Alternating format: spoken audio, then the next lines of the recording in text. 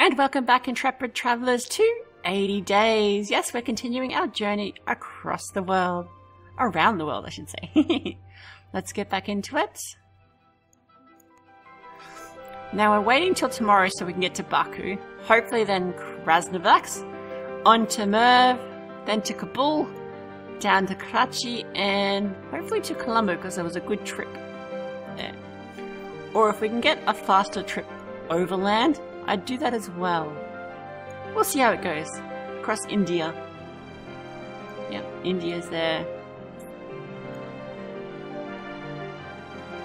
China.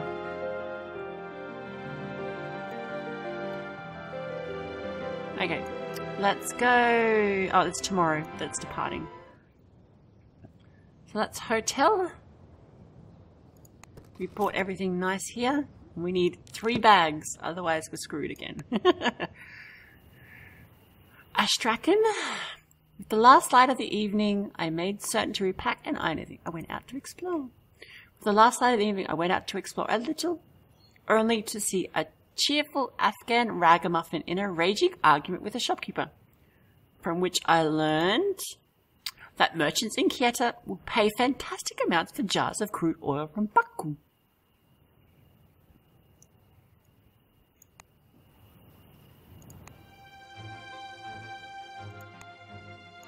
Back. Oh, it's a little airship. Sweet. The Forlanini hydrofoil. The hydrofoil across the Caspian Sea was a small affair run by one Alexander Sedlov, a keener and more enthusiastic amateur sailor than I have ever encountered. "This is your ship?" I asked as we boarded and stowed the luggage away. He patted the side of the rail of the craft, which wobbled. "An ex-military vessel my cousin acquired," he replied proudly. "I used to be a clerk, but the lure of the waves took me by the throat, and I have never let go." He demonstrated with one hand around my neck. "Now this is all I'll do. Never set foot on dry land. Sea legs are my only legs." I looked at his legs. I looked at his eyes, legs, but saw nothing unusual about them. Then he threw the switch on the engine, and we hurled across the water, literally hurled, as though standing aboard a spinning discus as it leaves the athlete's hand. Whoosh. Converse. "Greetings, Captain Sevlov. Hold on tight now." Baku to Terran. "You mentioned boats, I've been told." Oh, okay. Terran to Bandar? You can fly aboard the little Beetle from Terran to Bandar Abbas. Bandar Abbas. What about this? Some buyers will pay well for accordions. Oh, yeah.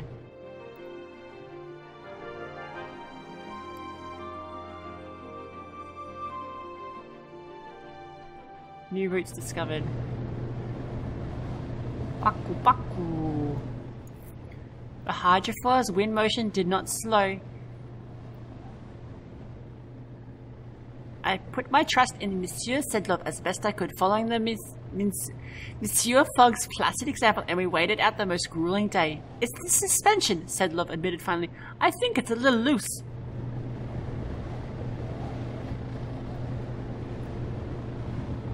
And wait. By the second day, the broken suspension was all I could think about. None of us had enjoyed any sleep, and while Alexander kept his spirits alive with vodka-laced coffee, myself and Monsieur Fogg were out at our wits' end. I tried to sleep, but obviously could not. After several hours, we came with sight of Baku, and we raised a ragged cheer as though we had survived a shipwreck. We put into land and all but ran for our lives.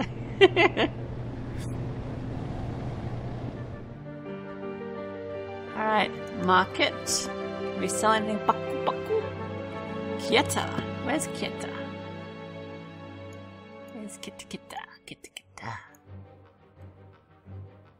There. So Kabul, Quetta, Karachi. That might work.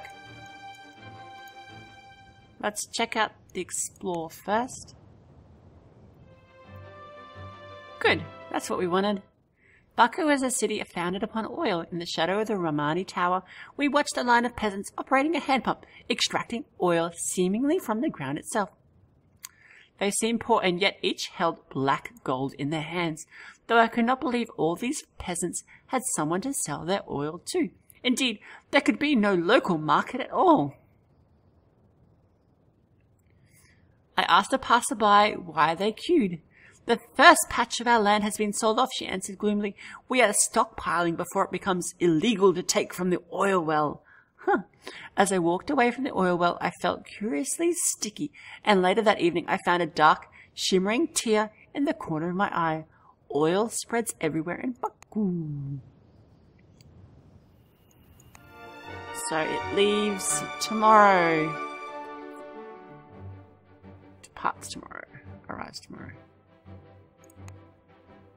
5 p.m. Alright. Hotel. As night fell, I afforded my master. Let's give him a little extra TLC. Ensuring he had fresh tea with intention he could have a comfortable night. Sweet.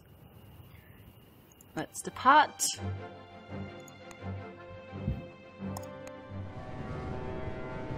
Caspian Ferry. I knew there'd be a crossing there. There had to be. By contrast to Sevlov's hydrofoil, the Caspian Ferry was like a plush, cushioned carriage surrounded by all modern conveniences. We stood at the rail, watching the scenery slowly crawl past and enjoying the fresh, if chill, air. The landscape here is so wild and vast, it is hard to believe it is inhabited, but of course, almost everywhere is home to someone. Yes, that is true. Converse. What is your wish, master? There you are.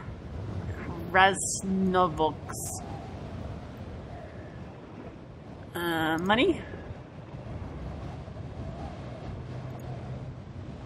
Well, the quickest way to Astrakhan from here is through Ekaterinburg. Very good.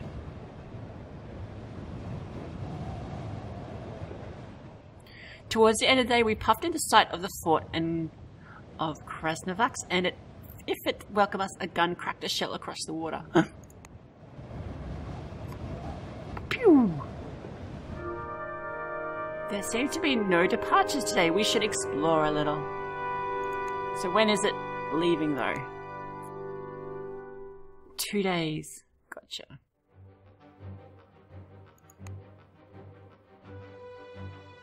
Tomorrow. Sweet.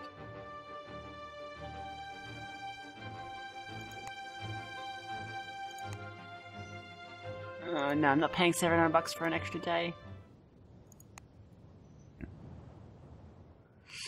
Krasnovox was a military fort and little else. A few Turkmen peasants lived in its shadow in the manner of medieval serfs, but they were largely ignored by the occupying Russian forces. Yeah, let's ask to be allowed in. Reasoning that we might be able to find somewhere to stay or perhaps something to eat, but we were soon disabused by both nations. The only point of real interest for us was the train station where a military train shipped Tsara soldiers further east into Afghanistan. The whole line had been built to infuriate the Persian Empire, whose borders were not far, and the British too, who watched their northern frontier jealously. I was not a little worried about our welcome. And attempted to find alternative transport, but came up with nothing apart from one goat herd who offered me a cart ride to another village a few miles down the coast. I declined. I do not like goats.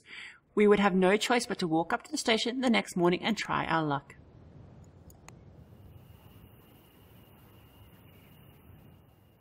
Spending a night in Krasnovox, we encounter a pleasant Russian soldier who spoke a little English and a little French. Let's see, Russian accent. I am going for the weekend, he declared. Is it marvelous? Is it? Is it not? Where are you going? There is an airship transport going north to Ekaterinburg. I will be aboard. It is almost full. I had to beg for my seat.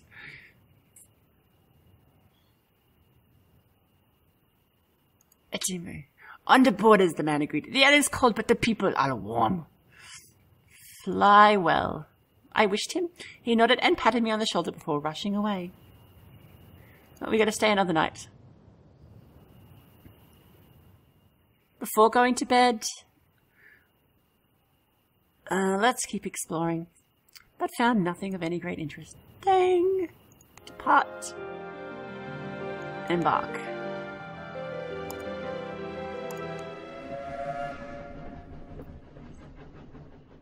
We must consider our approach, Monsieur Fogg declared as we approached the station. It is imperative these men understand the importance of our mission. We must appeal to their honor.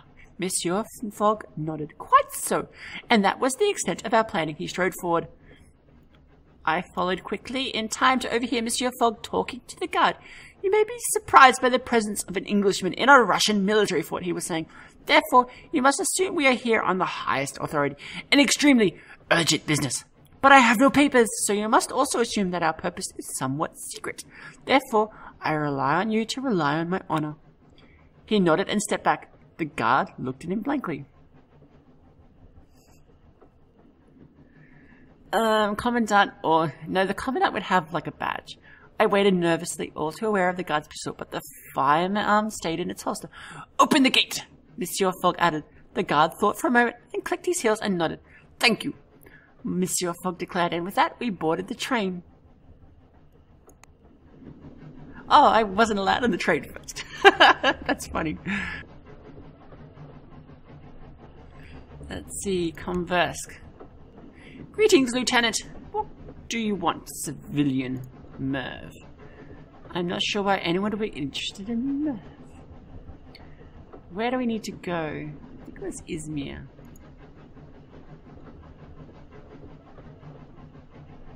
Tehran? No. Herat, damn. We sat in a compartment with Russian soldiers on either side of us, bolt upright, polishing their guns. I have rarely felt so out of place. Each man in uniform was twice my size. He could have killed me, I am sure, in at least 33 different ways. Monsieur Fogg, on the other hand, merely read his paper.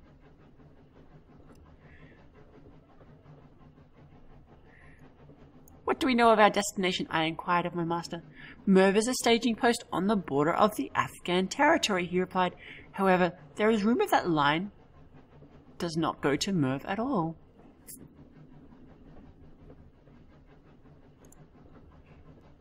Monsieur Fogg turned his newspaper around to me, pointing. Here, the headline ran, Russian line to Merv, rumoured to go elsewhere. Does it say where? To Herat, Monsieur Fogg replied. From there we may travel to Kabul. Aww, but I wanted Merv. I got stuff to sell in Merv. Bugger. Herat to Merv to Kabul. I heard the Daranas and Khajiits united against the British expansionism. Herat to Merv, Herat to Merv. Aww. To Kabul? Yep, right. Sweet. From Kabul to Bandar Abbas.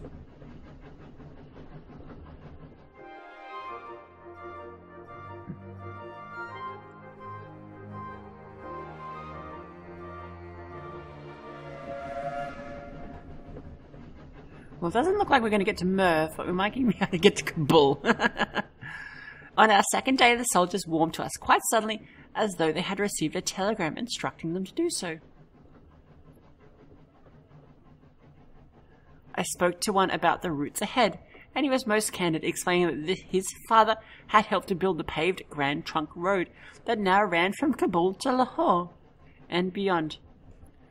But wait till you see our cargo! I was intrigued, but declined to be led away from Monsieur Fogg. Suspicious as I was, they might have some strange design upon a lone Englishman in these difficult times.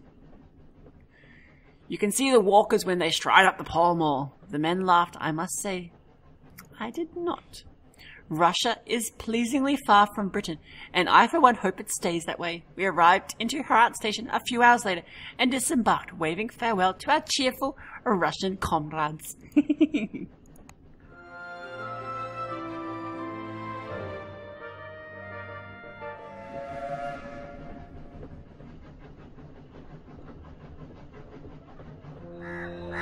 Alright, so, market, we have stuff to sell. Kabul, Calcutta, Agra. Well, Kabul's pretty close, so we'll definitely get that. And we can sell that in Kabul. Accordion here, wasn't it? Yes.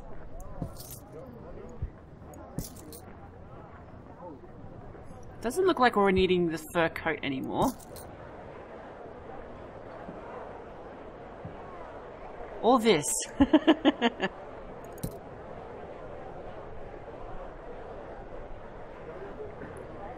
Aw, Merv. Hat.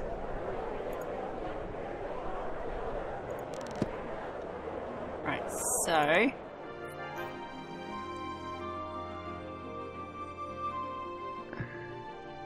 I think I'm gonna have to skip Merv and just go to Kabul.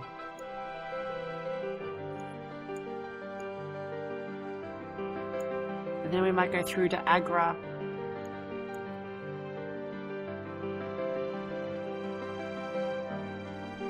Or I wanted to go down, didn't I? Although from Agra I might be able to find my way down as well to Colombo. Or we could still go across China as well, so we've still got a few paths we can take. Explore it is. Yeah, that doesn't look like a good road. I am the good fortune to encounter the toy maker of Herat, one of the most famous artificers in the modern world. Ooh. His shop was airy and bright, the ceiling dripped with miniature copper gyrocopters, and clinking models of the solar system. His shelves were laden with dolls with fine copper wire hair, and tiny wind-up gazelles, and jointed little Sufi mystics, which sang as they twirled. The toy maker smiled as my eyes widened in wonder. Greetings, toy maker. Welcome. I think you are new to Herat. Indeed, I am on a journey around the world. His hand closed into a fist. What for, eh? What for?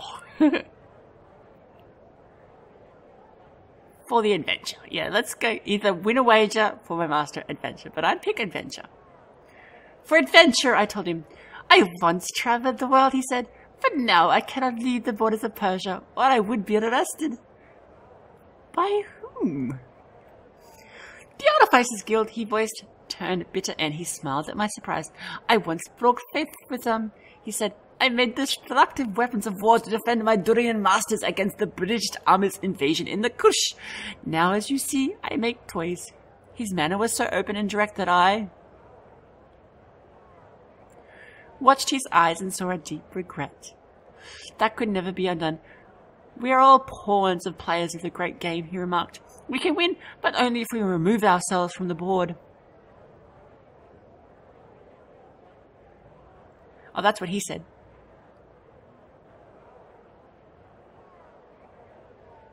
And if others do not remove themselves? I asked, sensing something sinister in his words. He smiled, a tired, toothy smile. I speak only for myself. I swore my hands would only make innocent creations. And so you see me now, I toy maker. And is that enough for you? Ishe Allah, this is how I will be remembered, he said. Though he turned his face slightly and added, if I had remembered at all. Do not apologize. He shook his head once sharply. Why apologize? My entire life is a long, terrible apology. I asked him for his assistance on our journey. He laughed and shook his head. How could I help? You are an artificer. You must know the secrets of this city. I am the only secret left in this city, he said, with a strange note of sadness. Perhaps you should head to Delhi. Sarvakar lives there. They say she has built herself a new airship, even faster than the one she made for the Raj.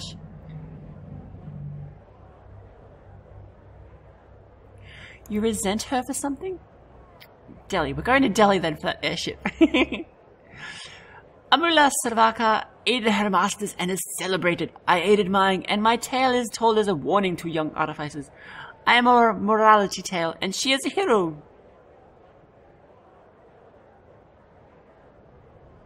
She worked for the stronger power. The British Empire's power wanes and the Persian alliance with the Ottomans makes us even stronger, he said, in a manner of schoolteacher. Mark my words, young man. I took my leave from the toy maker, wondering if I had been too harsh. Do all men deserve contentment? Perhaps I do not know. So, Delhi. We'll stop at Delhi then. We'll see what that airship is.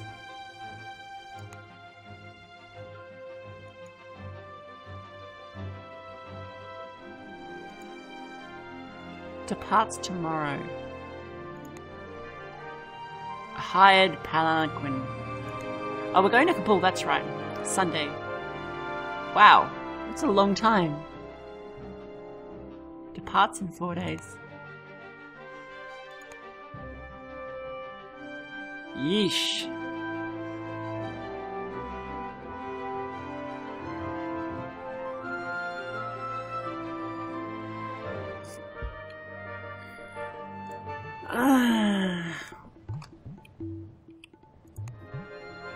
Or I can get to Lahore Saturday. And that arrives Sunday. But I have bags for Kabul. I have lots of stuff for Kabul. Yeah, I've got to wait. Sucks, but I gotta wait.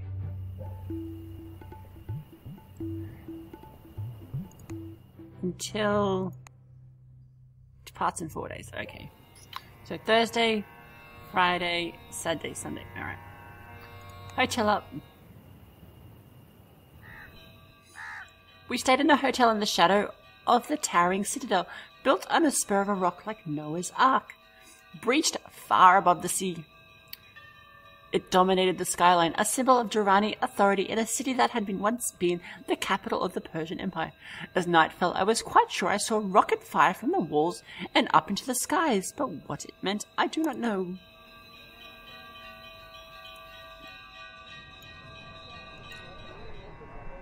I want to go to the bank. We must visit the bank, Monsieur Fogg declared. You have additional funds? I am a gentleman. They would extend my credit if required. Put my entire fortune into a carpet bag under your supervision. I did not answer. I regarded the bank as we entered the manager. A well-dressed, calm gentleman who greeted us with warm disinterest. You wish to withdraw funds, we were told. I warn you, it may take some time. So we're leaving Sunday, so we'll get some more money tomorrow. We require £700, I said. The manager nodded. I will have to communicate with London first, of course. He apologized. I should have a reply tomorrow. It seems Monsieur Fogg remarked as we left, we have some time to dispose of.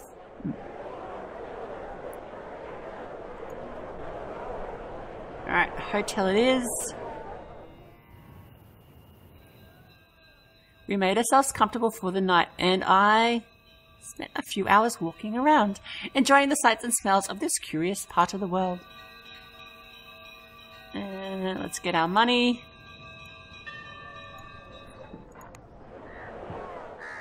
We returned to the bank at opening time to collect our funds, and then we were ready to proceed once more. Sweet.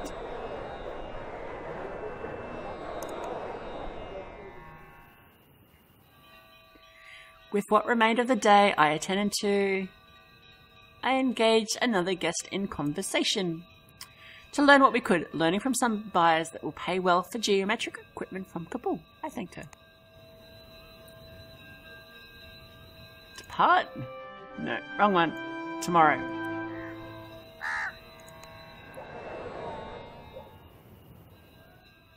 As night fell, I engaged another guest in conversation to find out what I could, hearing from her that you could pick up carved animals in Waialata worth a huge amount in Singapore. Part. Let's go.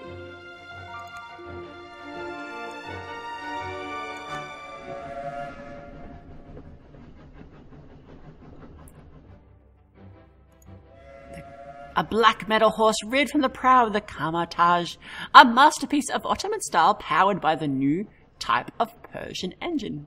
Sweet. Converse. Greetings, Monsieur Abadung.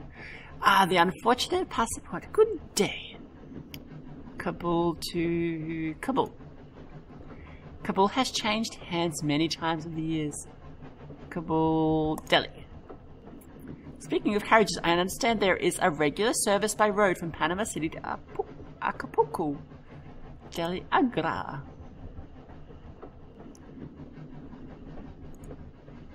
Rio de Janeiro.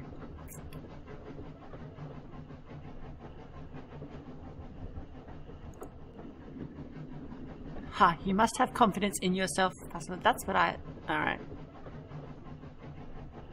Buenos Aires.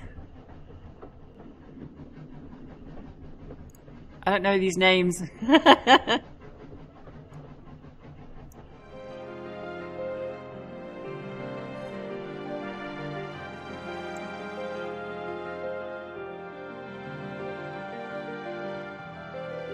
Asunción to Rio de Janeiro.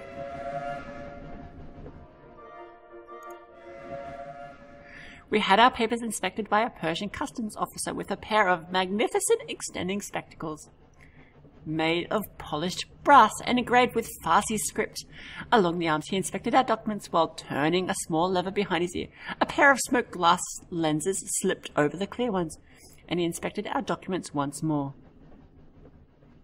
We are travelling around the world, I blurted, and he could nearly hear my master refrain from rolling his eyes. Oh well, it's none of my business, the official remarked, philosophically. Your papers are in good order. Good luck with your travels, we repeated, much with the same experience with the British customs official a few hours later. And so we arrived in Kabul thoroughly inspected and officially stamped. Sweet. Sell. Chittagong. I don't know where Chittagong is.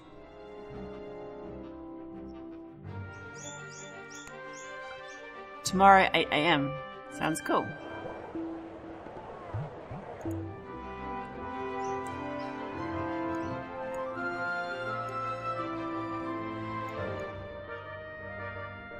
Chittagong there.